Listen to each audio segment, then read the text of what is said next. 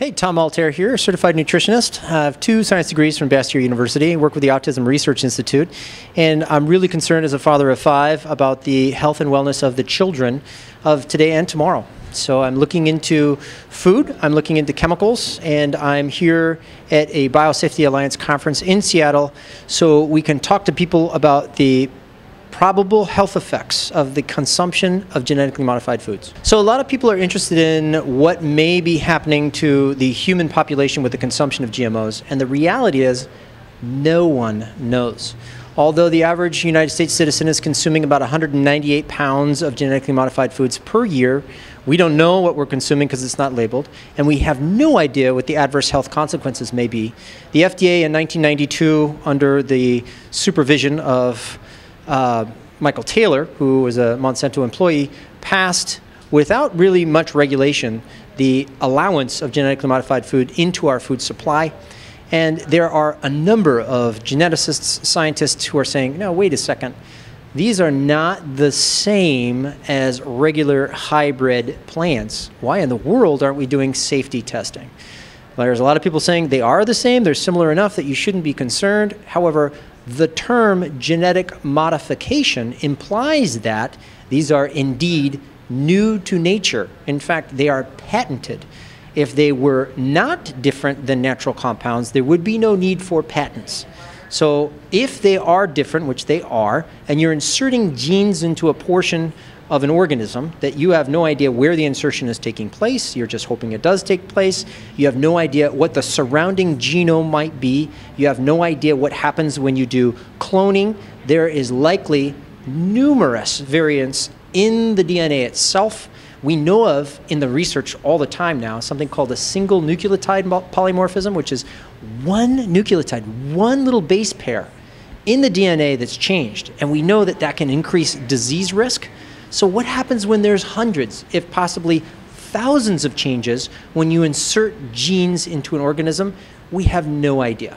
So there's a big call amongst the scientific community to say we need further testing. In fact, in the European Union, what we're finding now is they've said, look, Seralini's data, the study showing the rats who were fed GM corn, Roundup, or Roundup and GM corn, that had tremendous tumor growth and abnormalities of the pituitary gland, the kidney, the liver. They're now saying, look, this research is valid. We need to be concerned about this. So I'll tell you, the next step is for us as a group to stand up and say, wait a second, I don't want my children consuming this until you can guarantee me there are not going to be adverse health effects to my children and to the environment in which my children are growing up in. Because what we're seeing now is that the genetic modified pollen is getting on to the milkweed, which then can change butterfly migration and all sorts of factors. So we have no idea. With the now suggested introduction of RNA silencing apples or with genetic modified salmon, we're just adding more insult to injury. The original genetically modified crops have not been proven safe. There are no human safety data studies. There are no long-term studies at all in humans. There are no short-term studies in humans. This seems a little absurd to try and introduce now species. There's a rainbow trout they're working on. There's a salmon they're working on. We really need to stop, pause, and say, wait, let's make sure these are safe, and then we can consider continuing on if we do it all. So as a clinician, what we're looking at these days is a tremendous increase in irritable bowel. We're looking at a tremendous increase in neurological and behavioral disorders. So ADD, ADHD, autism. Interesting thing, Swanson wrote a paper in the Seattle Examiner that did a correlation between the introduction of an herbicide that's commonly used on genetically modified crops called glyphosate and the increase in autism. And she found almost a perfect correlation, 0.985. So the correlation coefficient was 0.985. The tightest you can get is a 1.0. So we're very, very close to that. Is it possible by us increasing the use of glyphosate, this herbicide Roundup, over the last decade plus, that we might be leaving our kids more susceptible for neurological diseases? Because it turns out that this glyphosate is a very potent mineral chelator. It binds to minerals and does not let them go. By binding those minerals are not available to plants. Plants need those minerals in order to survive. They use them in their own biochemistry to produce things like aromatic amino acids, things you've heard of, maybe tryptophan. You know, tryptophan, that amino acid that everybody takes if they have mood problems, the amino acid they take if they have sleep problems. Because tryptophan turns into serotonin in the body, and serotonin turns into melatonin. Serotonin is that feel-good neurotransmitter. Melatonin is the sleep neurotransmitter. It regulates your sleep-wake cycles. So is it possible that we've had a 400% increase in the use of antidepressant medication? Yes. Since the increased use of glyphosate and the introduction of genetically modified crops, it's true. It has happened.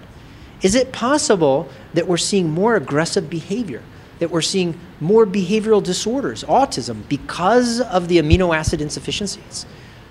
We don't know. No one's looking at the data. Although Anthony Samsel and Stephanie Seneff, in an article in Entropy, did examine some of the existing research and said this is a plausible explanation for some of the increase.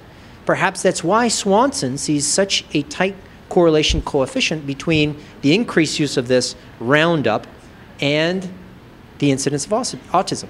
So as a faculty member of the Autism Research Institute, one of the things we're constantly seeing that makes the biggest effect in these children's lives is to clean up their diets.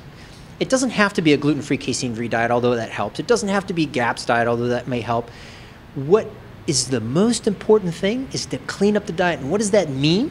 As a consensus of nutritionists who are working in the autism, ADD, ADHD community, that means putting kids on organic diets, getting rid of the processed foods, lowering their exposures to some of the chemicals. In order to do this, my wife and I put out actually a cookbook called the Whole Life Nutrition Cookbook, and we have a website, a blog called Whole Life Nutrition. And in Whole Life Nutrition, we try and point out the fact that usually kids are imbalanced, adults are imbalanced, we're as a population imbalanced when we have either too much of something or too little of something. We're either getting exposed to too many chemicals and toxins or food sensitivities, or we're not getting enough nutrients in. So we focus on consuming organic whole foods that are very nutrient dense and removing the processed foods, and at the same time making it taste absolutely delicious. So if you want something that will help with lots of health ailments, whether it's the irritable bowel, attention deficit, autism, whatnot, consider eating a very nutrient-dense whole foods diet. So the question becomes, should we be voting on these initiatives like Initiative 522 that's coming up here in Washington? It would label genetically modified foods. And by labeling genetically modified foods, then you could make a choice as to whether or not you want to contribute to a science that's very infantile, that's very not proven safe. And you could then vote with your money, because that's how change is going to happen, folks. It's not going to happen at the ballot box. It's going to happen at the grocery store. It's going to happen on a daily basis. When you go in and you look at an item and you say, aha, genetically modified, well, that means I'm going to promote the use of billions of pounds of chemicals that may be affecting bees, that is affecting soil, that's affecting water, that may be affecting humans, and we definitely know adversely affects animals. So yeah, why wouldn't you vote?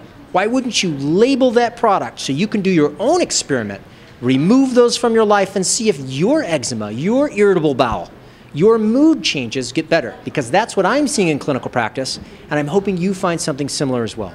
Hey, thanks so much for watching. Come check out our websites online, wholelifenutrition.net and nourishingmeals.com, our food blog. And we'd love to see you there, share whatever we can with you. We have a bunch of great gluten-free, organic recipes. We have an entire meal on our GMO-free section that talks about how you can eat GMO-free for the summer holidays. So, yep, join us, enjoy, and have a wonderful life.